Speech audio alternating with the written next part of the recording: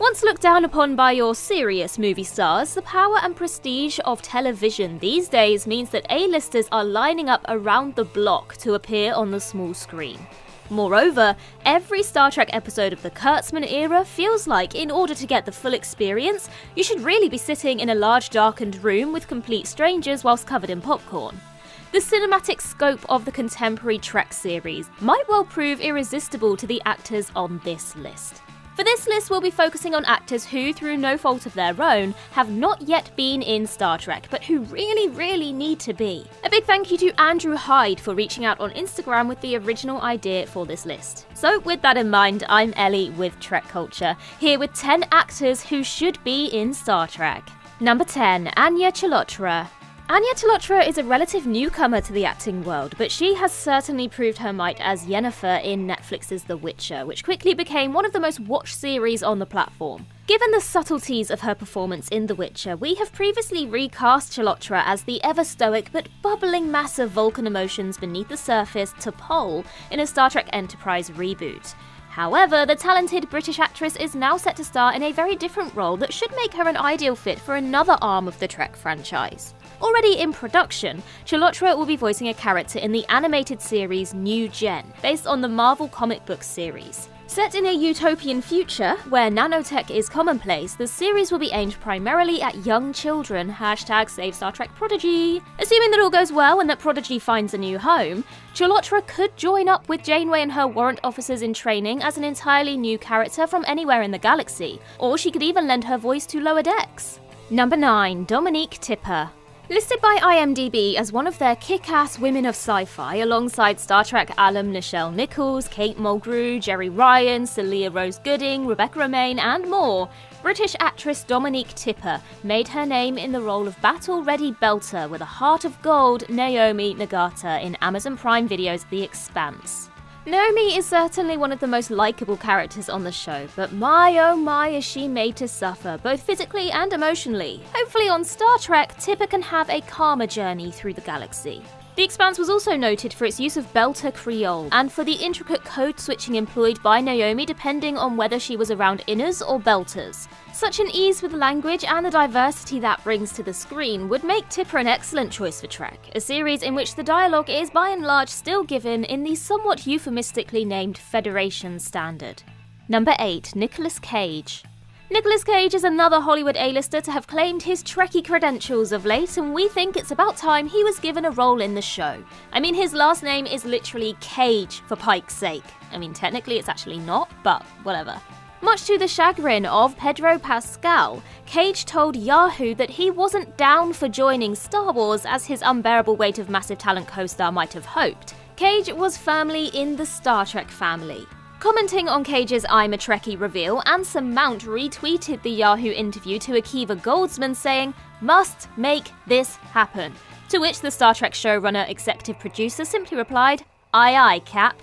Now it's a bit late for Strange New Worlds Season 2 by now, but perhaps next season Cage could play Jonathan Archer-Dawes, an enterprising Starfleet historian in search of lost galactic treasures, the map to which is written on the back of a Federation charter. But more seriously though, Cage would make just as good a Cardassian as he would a Starfleet captain. The possibilities are endless. Someone might want to check nonetheless if bees are still about by the 23rd century. Number 7, Lawrence Fishburne. Lawrence Fishburne is a multi-talented, award-winning actor with films and TV series under his belt as diverse as Apocalypse Now, The Color Purple, CSI and Hannibal. His stint as Morpheus in The Matrix also makes him a veritable sci-fi legend. So convinced, in fact, are people that Fishburne is Morpheus, the actor jokingly once stated that he considered carrying around red and blue M&Ms to blow people's minds. This time, let's take both pills and slide down the rabbit hole into Trek Wonderland. Fishburne has an intriguing link to Star Trek, albeit a very tenuous one. In 1997, the actor played another ship's captain, Miller, in now cult sci-fi horror classic Event Horizon. With Fishburne's star power and sci-fi captaincy previous, he'd be perfect for a leadership role in Star Trek, although he's surely earned the Admiral pips and stripes by now. Number 6, Mila Kunis. One of her most famous characters, Meg, might well have good reason to hate the show after contracting the mumps from a fan at a convention, but Mila Kunis, much like Family Guy creator Seth MacFarlane, clearly loves Star Trek, often citing The Next Generation as her favourite. When the actress appeared on the penultimate The Late Late Show with James Corden earlier this year, she could barely contain her excitement to be sitting next to a certain Patrick Stewart. Trying to play it cool, Kunis admitted that back in the days of those classic Nokia phones, she bought a ringtone that went, "Captain Jean-Luc Picard of the USS Enterprise." Although she would gladly play Deanna Troi as Marina Sirtis once suggested, Kunis has expressed some hesitancy when asked about joining the franchise. Watching Star Trek with the fourth wall firmly in place is for her more fun than being a part of it. We certainly wouldn't want to take any of that enjoyment away. Neela really should be in Star Trek. We definitely know she has the voiceover chops for a role in Lower Decks or even Prodigy. Number 5. Adrian Dunbar.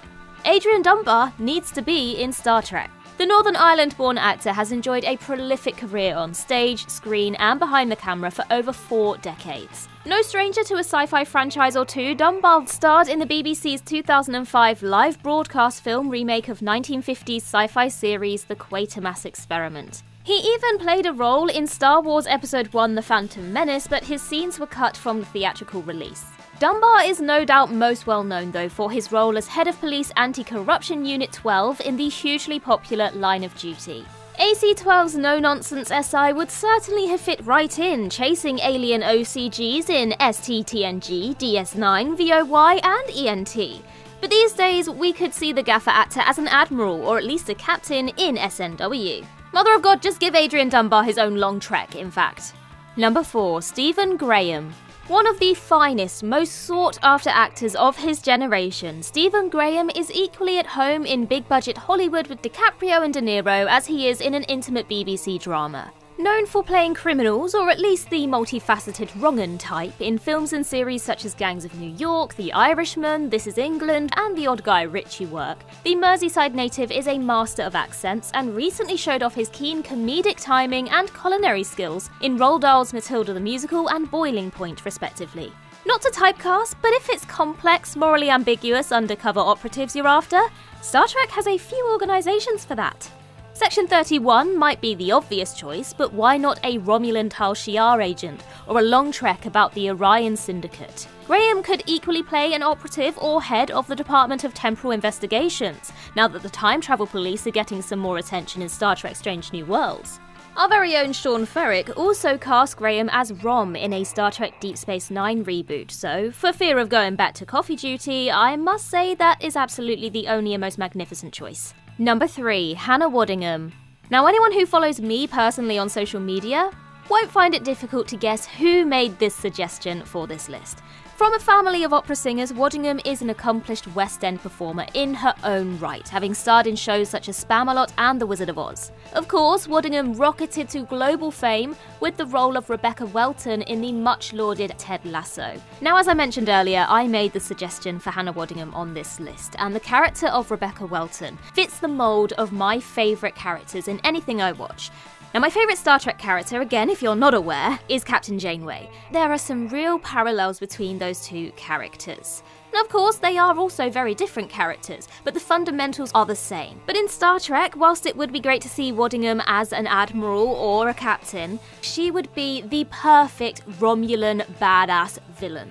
And the basis for that conclusion comes from her superbly villainous role as Magdalena in the 3rd season of 12 Monkeys, where she became good friends with Terry Matalas and Todd Stashwick, so a Star Trek role for Waddingham seems practically predestined at this point. Number 2. Lena Headey. Lena Headey and the previous ray of sunshine on this list, Hannah Waddingham, became fast friends on the set of Game of Thrones, in spite of, or even in part owing to, the challenges of that waterboarding scene and the naked walk of shame. It would be an utter delight to see the pair reunite on screen in Star Trek, either as opposing forces once more, or as colleagues, chums in Starfleet or elsewhere. Evidently at home with fantasy, science fiction is also familiar territory for Headey.